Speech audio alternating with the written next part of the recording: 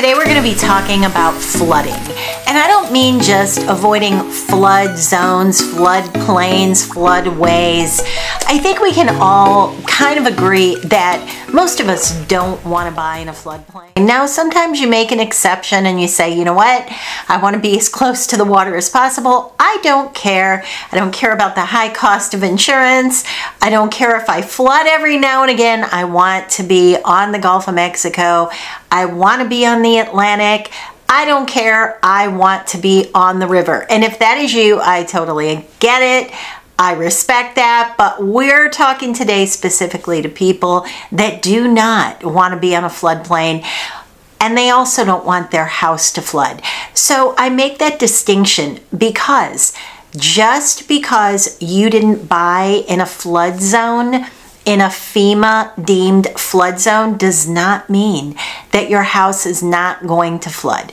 So in today's video, we're going to be talking about that because there is a new House bill that is now truly going to go into effect. This is going to be a new disclosure. This is brand new. We're going to be utilizing it beginning October 1st. So as of the filming of this video, it's not even out yet. We're going to see it as real estate agents next week. But of course, on this channel, we keep you educated on everything up to the minute. So we're going to be talking about it right now because if you are out looking for a home, I want you to know this.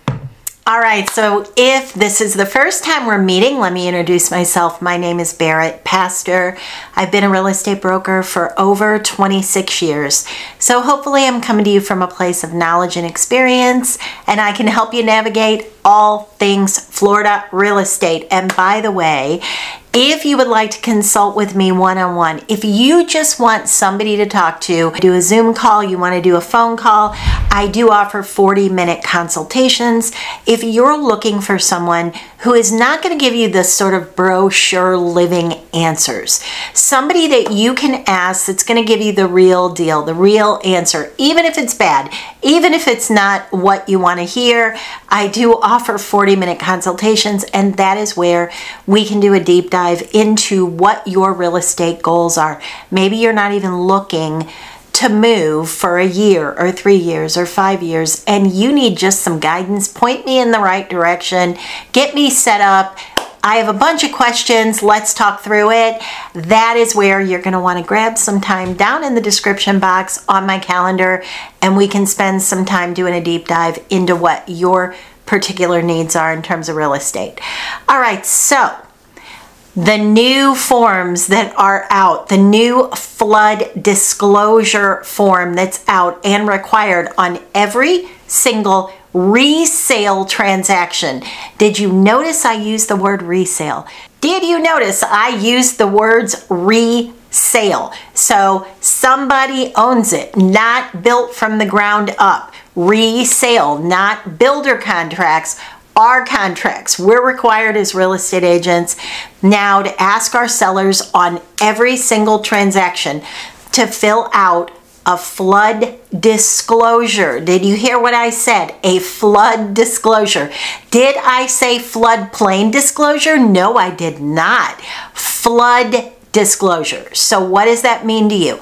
That means that before you sign on the dotted line of making an offer, not closing, of making an offer, the seller is now required to tell you if their property has ever flooded. Now, here's the thing. We had to get some clarification on what the word flooded meant. Does that mean standing water? Does that mean 2 feet of water? What does that mean? Because you know there's always going to be a seller out there that's going to have been up to their knees in water, and they're going to say, well, I don't want to disclose that because I don't really call that a flood. Well, guess what? That's a flood. So really any puddling of water, whether it be permanent or temporary, if the seller has ever filed a claim, a flood claim, or gotten assistance from FEMA in any way, due to a flood of any sort. So of any sort, you know, of course, that is not going to fall under the category of like a sewer or a broken pipe, nothing like that, because that's a totally different thing. And we're gonna talk about that, because I'm not sure how I feel about this. But as it relates to something that's happened from like natural circumstances, whether it's a creek or it's the Gulf of Mexico or the Atlantic or whatever it is, the river.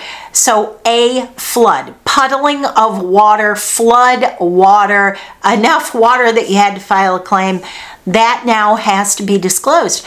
Now you might be saying, wait a minute, Barrett, you're telling me that you didn't have to disclose that before? You did not have to disclose that before. Can you believe that? In many states, some of you may know, I hope, maybe not. I don't think I've ever brought this up. I do hold a broker's license in Missouri as well.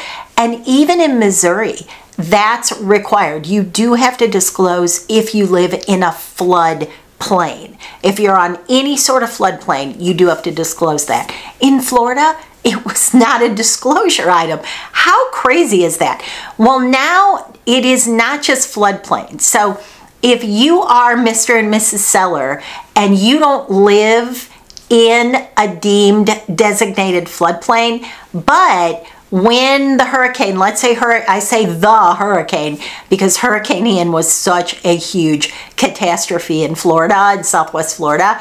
But let's just say that you live in Naples and you don't live in a floodplain. You have no flood designation at all. You don't carry flood insurance. You have a mortgage on your property and you're not required to carry flood insurance. So you wound up with a foot of water throughout your property, whether it's, I don't care if it's a single family home, a condo, whatever it is, you had a foot of water in that property, you had a flood. So you have to disclose that. Now, even if you're not in a floodplain, you have to disclose that. So let me just be clear. What's called water inundation. Any water inundation, which is a little bit loose, but that's what they're calling it. Any water inundation has to be disclosed. You have to disclose that on a separate form. It's not on our seller's disclosure. It's not part of the contract. There's a separate form that's going to be out October 1st. You have to fill that out. It's going to ask you a whole bunch of questions. And that way, really you have to look at it this way. If you're a seller and you feel some kind of way about that and you're like, well, I didn't even want to mention that I had 6 inches of water in my bathroom and it kind of came through because of the grade of the land and the elevation of the whatever. I didn't really even want to mention that. Yes, we had to pull up part of our flooring and replace it, but we paid for that. No. You have to disclose that. You have to.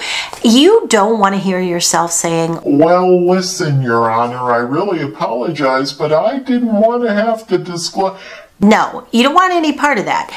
The seller's disclosure and these disclosures in general, they will either put you in or keep you out of court. So it's really important, if you're saying, let's just use Hurricane Ian as an example. If you're selling and you're disclosing that, yes, okay, fine, I took $5,000 from FEMA, I did have a situation with flooding, and you're competing with all these people, let's say within a half-a-mile radius of you, they have to disclose this same thing as well. So you're all on even playing ground, so to speak.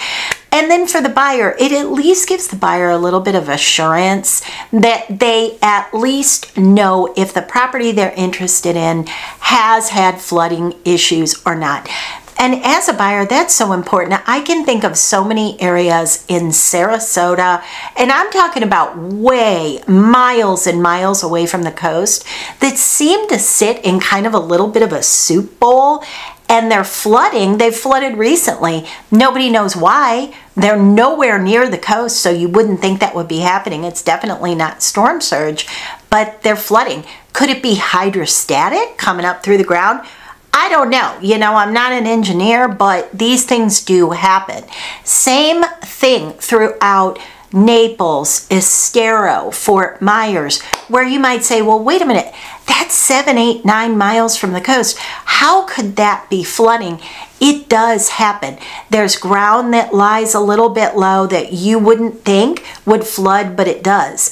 The other thing is, you may think, well, if I don't buy in a flood zone, then I should be in the clear, but that is not always the case. I'll use Hurricane Ian again, and that is not the only hurricane that caused this problem. Sometimes it's tropical storms that will cause this problem, but just because you are not in a deemed flood zone does not mean you're not going to flood. So you definitely want to know if the house, the best determiner of the future is the past. So if the house that you're thinking about buying has had flood problems before, you need to know that. That's something that really always should have been disclosed, and now it's going to have to be. Now, the one thing that I mentioned to you before is plumbing, pipes, things like that. That's one thing, because that is going to be more disclosable on the seller's disclosure. But sewers, like for example, Naples Park in Naples, that does have a tendency to flood. The sewers, for whatever reason, they just don't hold the water properly, and that you will see water up and down those streets.